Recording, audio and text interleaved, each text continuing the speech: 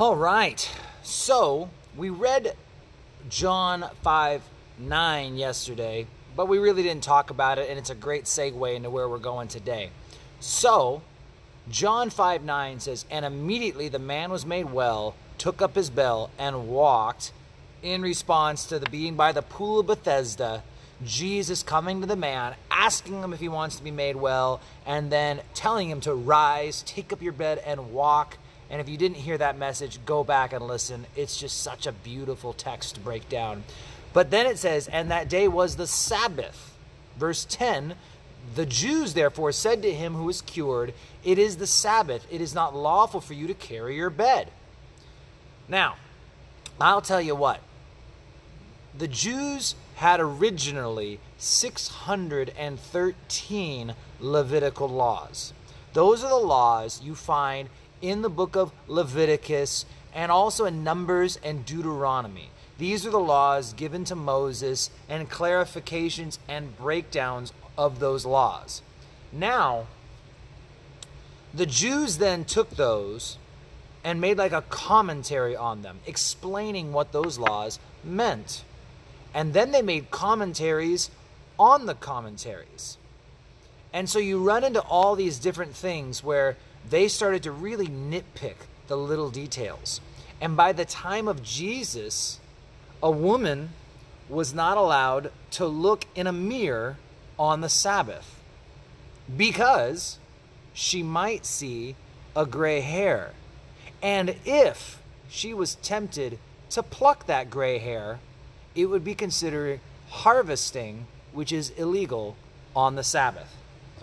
Or we find things like you can't spit on the dirt in the Sabbath because the water will roll and it's considered like plowing or whatnot because it picks up dirt and moves the dirt around. But you could spit on a rock. There's all these crazy Sabbath rules that the Jews used to follow. And you know what's sad is that today we find churches making up similar rules. At the end of the day, we have to understand the Bible is our authority on what's sin. And we can't make up our own rules. Now, some stuff might be wisdom, but again, we can't get what the Pharisees had happened. They became legalistic. I've had arguments and discussions with people. Can Christians dance? Can Christians see a rated R movie? Are we allowed to wear hats in church? Some of these things can be super controversial and people get in big arguments. And so we then have to then do our own Pharisee thing where we break it down. Well, this one's okay and that one's not okay. And at the end of the day, we need to do what Romans tells us, which is to walk in the Spirit. There is no condemnation to those who walk according to the Spirit. And so we need to trust the Lord. We need to read our Bibles and let the Holy Spirit guide us and lead us. And I will tell you something, is that if you seek the Lord and you grow nearer to Him, as you get closer to inapproachable light, a holy God, you're going to find God convict you of things that He doesn't convict your friends of. And in Romans 14, it tells us that to do anything without faith is sin. The idea being is if I can't do things and live my life with faith, then it's a sinful thing for me to do. If you cannot dance without feeling convicted, then maybe God doesn't want you to dance. God knows I can't dance, so I have no conviction when I get my groove on. And that's the idea. If you think that you're never allowed to watch a rated R movie, that's a good conviction that you should stick with. But the Passion of the Christ is also rated R because the crucifixion of Jesus was quite gruesome. And so there's an exception. So I don't make a hard rule, but I'll tell you what, probably most rated R movies aren't worth us watching. So all these rules and laws, they came up with a rule you cannot carry your bed because you're lifting a load and you're doing a burden. So back to John 5, he's carrying his bed. The Jews say to him, it's not lawful for you to carry your bed. John 5:11, he answers and said, well, he who made me well said to me, take up your bed and walk. Then they asked him, well, who was the man who said to you, take up your bed and walk? But the one who was healed did not know who it was, for Jesus had withdrawn, a multitude being in that place, pool of the Bethesda was packed. There was a lot of people there. And so Jesus slipped into the crowd. He didn't know. But afterwards, verse 14, Jesus found him in the temple and said to him, "See, you have been made well. Sin no more, lest a worse thing come upon you."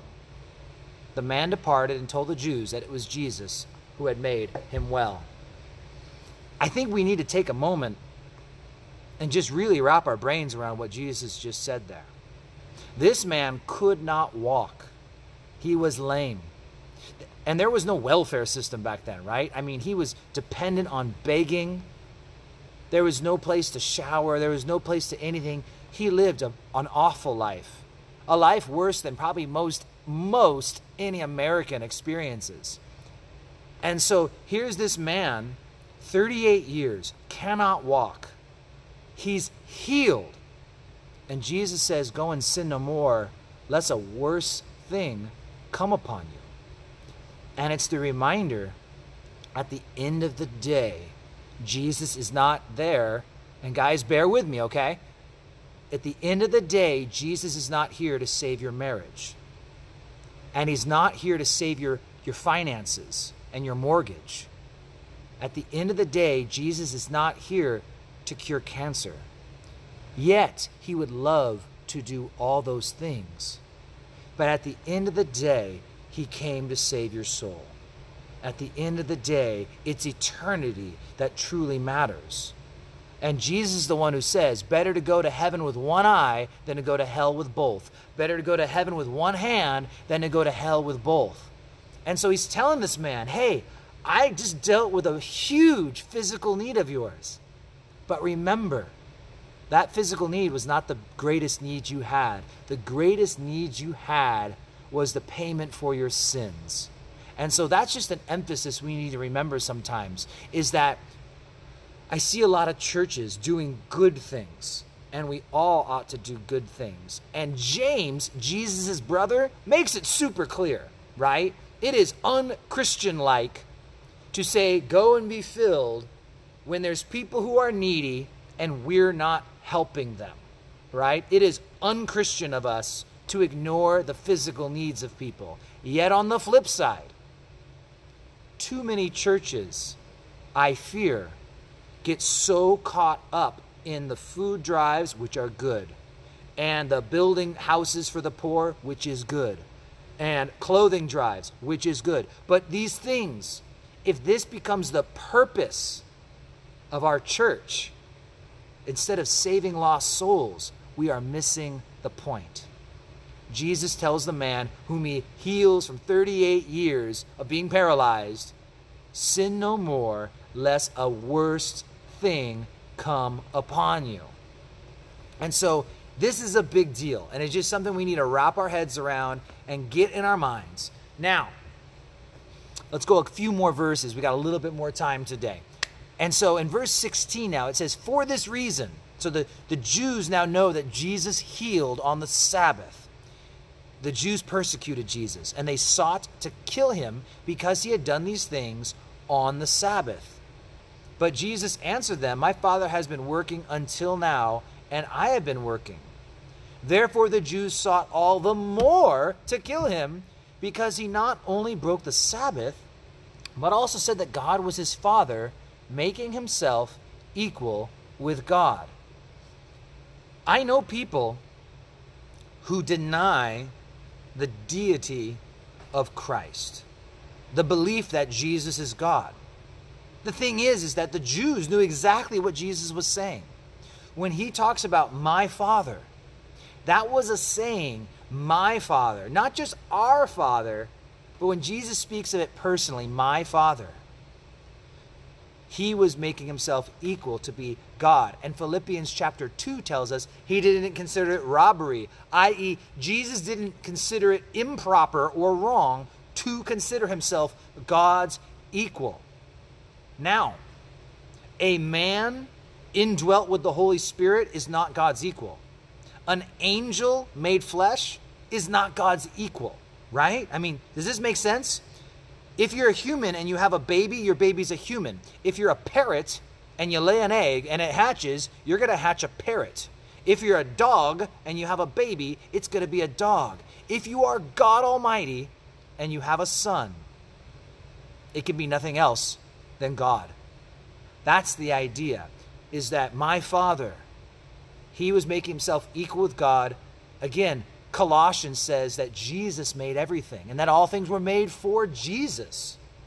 I and my Father are one. We're unified together, a oneness, not just like-minded, but literally one being. And this doctrine of the Trinity, it should blow your mind. If you're a Christian and you still feel like, yeah, the more I think about it, it is a little confusing, that's okay. Because if you try and fit Almighty God into your little head, we shouldn't be able to fully comprehend an infinite God in a finite brain. That makes sense, right? Your knowledge is limited. Your processing, like a computer processor, it can only go so hard and so fast. We'll never fully comprehend an infinite God. But we can know a lot about him through his word. We can know more than enough to save our souls and to get us through this life with as many blessings and heavenly rewards as possible.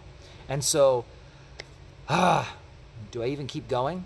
No, I'm going to pause because there's more stuff as he continues this discourse on down into chapter 6. So tomorrow we'll carry on this discourse, and by the end of the week we'll make it into chapter 6, and it's exciting. Love this text. Love you guys. Thanks for tuning in. Click the share button and let other people learn the Bible side by side with us. Take care, guys. Bye.